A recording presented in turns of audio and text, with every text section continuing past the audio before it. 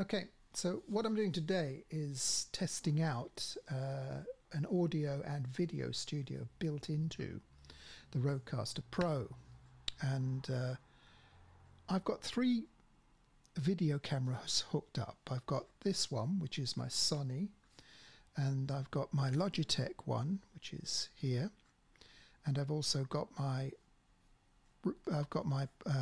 iPad Pro hooked up as well through an Epoch wireless system, and they're all running through here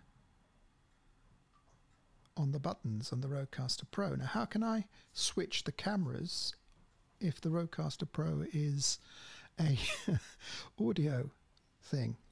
Well, quite simply, I use a piece of software called ELMC, and it's a MIDI controller, and it works with the new update, which is a beta on the Rodecaster Pro, to be able to communicate with Ecamm software, which is what I'm using to record this, and I can jump between all the different cameras. Plus, I can also jump, as you can see, to the desktop, which is here, and here's my latest project, the Majuscule Press, which you know, it's got a couple of different web blogs on it talking about illustration, and I'm going to produce a poetry book, so I'm talking about how I'm going to use different programs called Procreate, and my notes, and all the different ways I'm going to sort of produce that.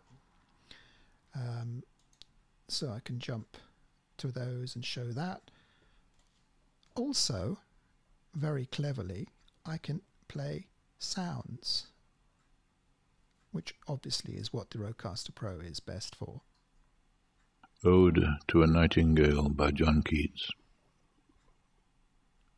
My heart aches, and a drowsy numbness pains my sense. My heart aches, and a drowsy numbness pains my sense. So what this in effect does is turn this into a light and sound studio, a video and sound studio, which is quite exciting. It's a pity that the Periscope app on Twitter has gone, because you can then live broadcast out through Twitter. I wonder what Twitter is doing, because I haven't had an invite to be able to push out live video yet. Doubtless it'll come. But here, as you can see very quickly again, camera 2, camera 3, desktop, camera 2, camera 1. And that is what I'm going to be using to do interviews and switch between different people using the Ecamm software and the MIDI software in tandem with the Rodecaster Pro. That's all you need, basically. So you've got one device here which can switch between the cameras and the sounds. And as far as I'm concerned, having it all in one place makes it so much easier. And yeah, that's that. Hope you enjoyed that.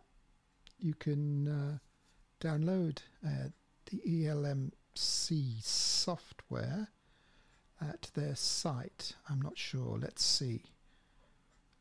Let's do this in real time. So ELMC, no title. It's at ELMC app. There you go. And you can download for the mobile, or you can download for MIDI. And with that, you can control different devices, as you can see. I hope that's useful. Okay, good stuff.